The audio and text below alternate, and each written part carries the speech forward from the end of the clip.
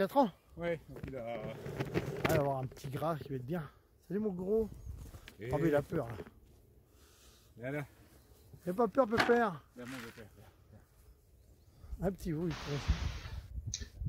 L'amour est dans le pré, le bien-être animal. Big Mac, 53 mois, un bœuf de race charolaise, né le 29 avril 2017, castré à la fin de son sevrage après avoir été issu d'une insémination C'est artificielle. la bouffe qu'elle a vue.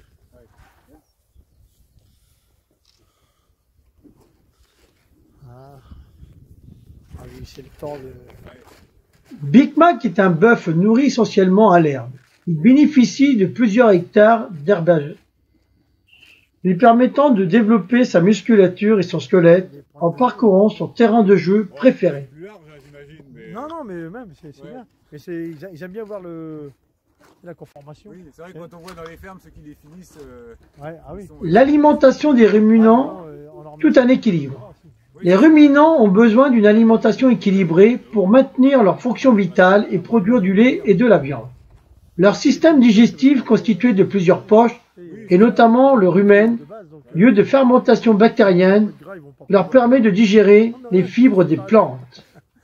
Il est méfiant, il dit qu'est-ce qu'il veut lui. Je veux pas te piquer ta bouffe, hein? Non, j'ai pas peur.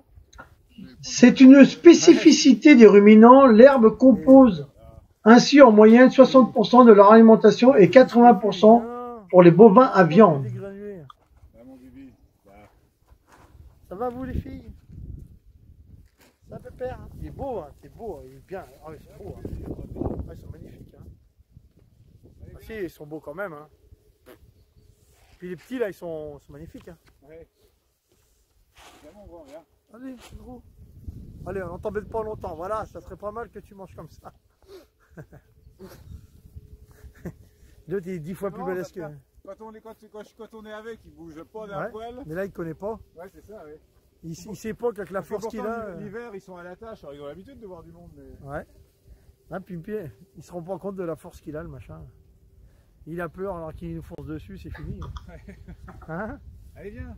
Allez, mon gros. En zone herbagère, les naisseurs herbagers élèvent à l'herbe les vaches allaitantes qui produisent ainsi des broutards.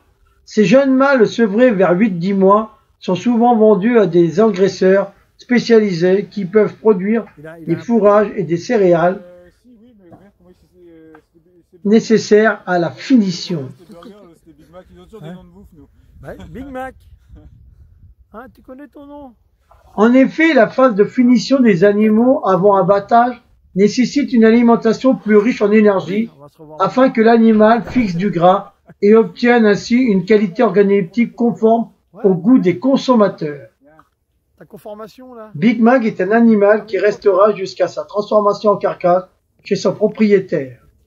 J'essaye d'aller derrière. Ouais.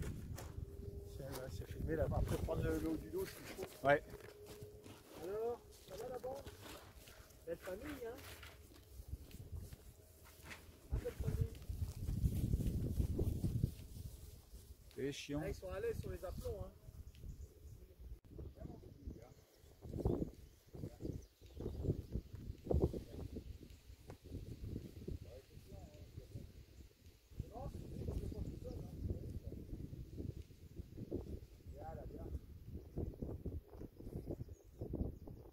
Ah oui.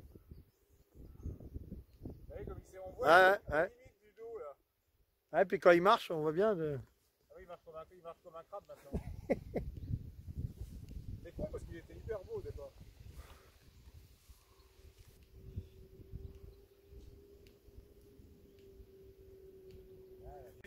Non. La belle tête.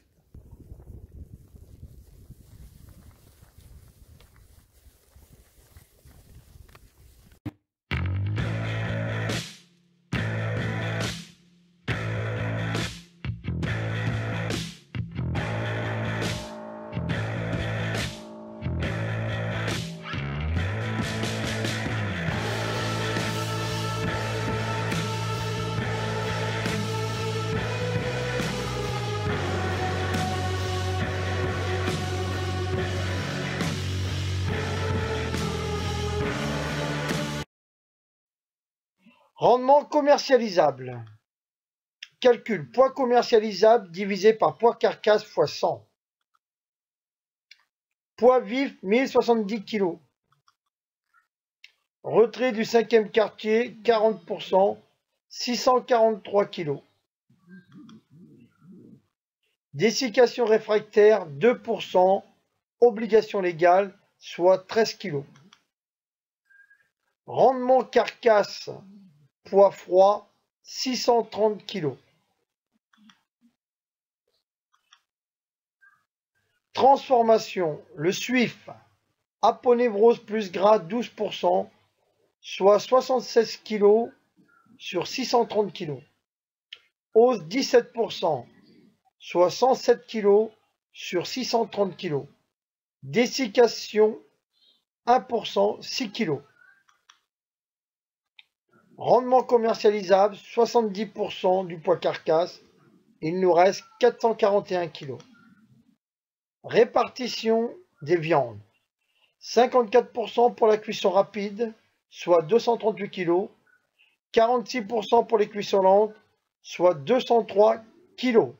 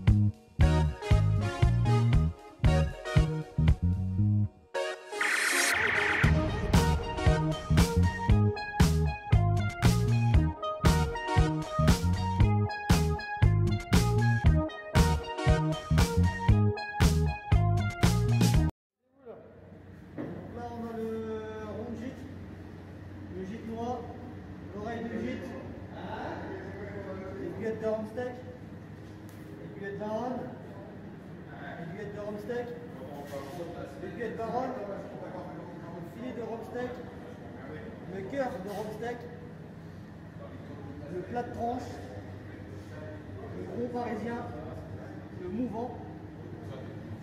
Ici on a le jarret, le jumeau à pot-au-feu, la creuse à pot-au-feu.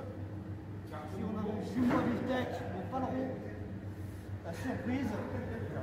Derrière on a le merlan d'épaule. La même chose. Et ici on a le jumeau à beefsteak, le paleron, la creuse à beefsteak. Alors on va là-bas, on a fait le plat là, derrière là, celui-là. Là on a le plat de nerveux de gîte. Le tout ça fait le nerveux de gîte. Voilà. Ici on a le filet, le faux filet, le milieu de train de côte. Ici on a le dessus de tranche, la poire, le merlan, la tranche à rôtir, bavette d'aloyau, bavette de plancher. Ici on a le plat de côte, jarret avec os, poitrine, hampe, onglet. Voilà. Ensuite ici on a le collier. Ici on a le persillé.